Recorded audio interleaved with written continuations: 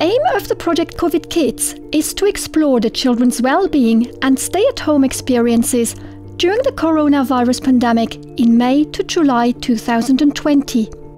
We asked children aged 6 to 16 directly through online questionnaires and interviews. About 3,000 children participated, mainly in Luxembourg, Germany, Brazil and Switzerland.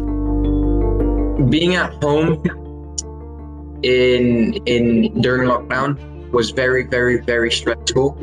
I missed my family and friends a lot, and my mom had to work from home, so I had to keep really silent while she was on calls. We were always in each other's faces. At one point it really gets annoying, and in this apartment you can never be alone. It's always, someone's always in the room, even if they're in different rooms. I tried to find things to do around the house, to cure the boredom, but it didn't really work. Me being a very active person, and not being able to go out for a walk, a run, take my dog out. It was really hard for me not to open that door and just go.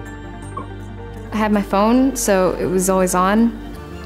Now I can see my friends, but I still can't hug them, which makes it hard. I felt like we were trapped in this very small apartment.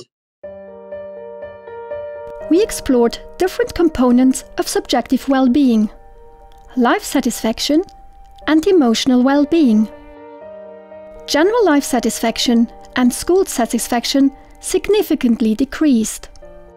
Based on the UNICEF multi-level approach model to well-being, we analyzed the effects of 20 factors and found that 6 predicted well-being. Of these, we can influence the following: the satisfaction with which adults listen to children, the fear of becoming ill, the quantity, difficulty and content of schoolwork. I really enjoyed having a lot of quality time with my family. We ate together, we talked together, and we did a lot of activities. Like, I really liked cooking with my mom. I spend a lot of time with my family. We played board games. I took care of my siblings a lot, and my brother sometimes helped me with my work. And we had a few arguments, but we still had a lot of fun.